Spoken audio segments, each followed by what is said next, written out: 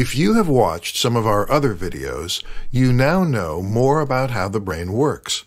You know that all pain is real, and that all pain is actually created by the brain. And you know that stress and emotions can cause the brain to generate pain even when there is no physical damage in the body.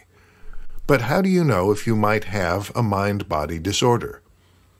These ideas are very different from what most people think about pain, and even what most doctors think about pain. So how can you tell if your pain is due to an injury or a structural problem in the body, or if you are in fact suffering from neural circuit pain? Good question. Important question. Here is some guidance on how to figure this out.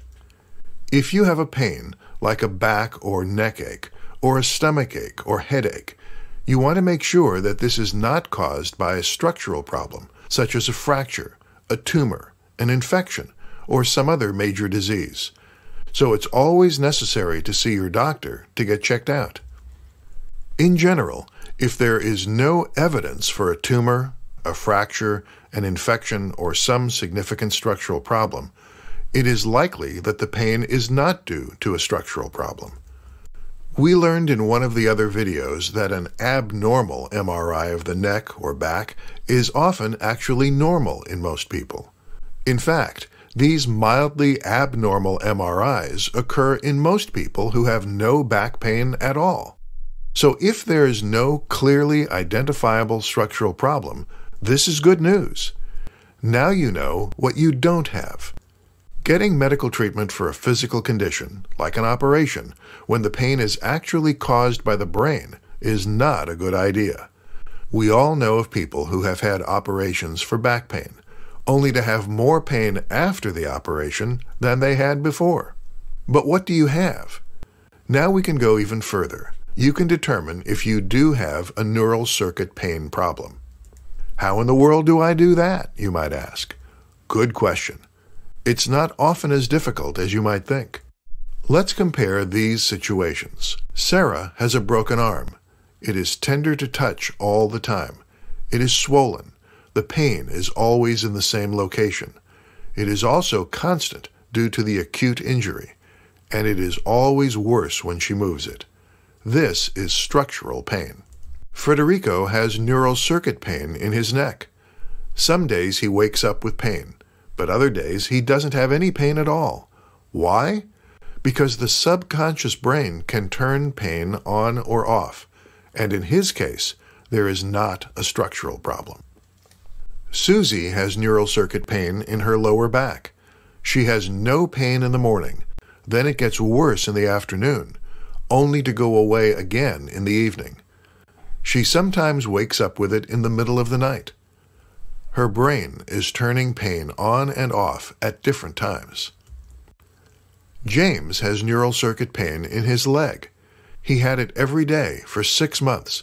Then he went on vacation, and it was much less for 2 weeks. On the plane home, his leg started hurting really bad. His brain felt less stress on vacation and turned down the pain. But when facing a return to his stressful job, his brain cranked up the pain. Rosie has neural circuit pain in her bottom. She has no pain while lying down, but when she sits for work, she gets more and more pain the longer she sits. However, she can ride a bicycle without pain and can sit in a movie with little pain. Her pain is inconsistent, therefore neural circuit pain. Elizabeth has face pain that gets much worse when the wind blows on it or she hears loud sounds. These are triggering the brain to turn on the pain. Zach has pain in both of his arms one morning, but by the afternoon, the pain has moved to his legs, and later to his neck. His brain is turning on some neural circuits for pain and turning off others. Alice gets headaches when the weather changes, or when she eats certain foods. These are triggering the brain to generate pain. Alex gets stomach pain just before having to give a presentation at work, or when he has to attend a family gathering. His brain is afraid of these events and creates pain as a warning sign. Maria had pain every day between her shoulder blades for 2 months. It began when her husband had surgery and she feared he would die. Gradually it got better, and often it was not there, but as soon as she thought about the pain, it would reappear. This is her brain. Once a doctor has helped you to be sure that there is no serious structural problem, there are many clues you can use to confirm that you have a neural circuit disorder.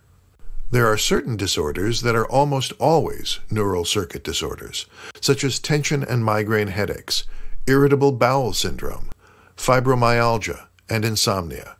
There are many other disorders that are usually, but not always, caused by neural circuits, such as pelvic pain syndromes, chronic neck and back pain, chronic stomach pains, and heartburn, chronic facial or dental pain, chronic regional pain syndrome, dizziness, tinnitus, and painful bladder syndrome. Clues that a good detective doctor can use to confirm a neural circuit disorder are pains or symptoms that turn on and off, are inconsistently present, occur in a large area of the body, are triggered by stress or innocuous stimuli, shift in location, vary in intensity or quality. Therefore, everyone should know that some pains are due to structural problems, and other pains are due to neural circuits in the brain. Chronic pain is often caused by neural circuits when there is no damage in the body. This is more common than you might think. A good team consisting of you and your doctor can be good detectives and figure this out. Your health and well-being depend on making an accurate diagnosis. The treatment for a structural disorder is medical treatment, but the treatment for a neural circuit disorder is different. The treatment for it is to reprogram your brain to unlearn the pain.